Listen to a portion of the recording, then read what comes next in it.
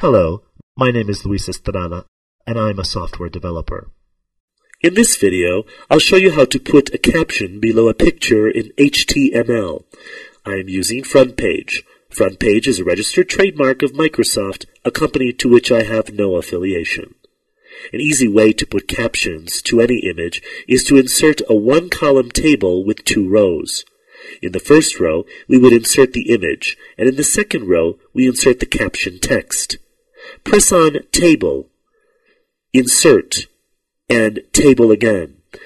Enter 2 rows and 1 column. In the Borders section, select a transparent light and dark border.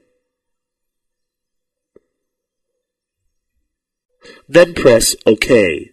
Select the Center Paragraph Alignment. Now insert your image.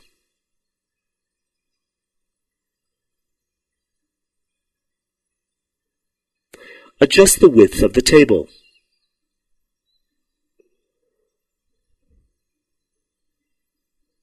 Enter the caption text in the second row and press the center alignment.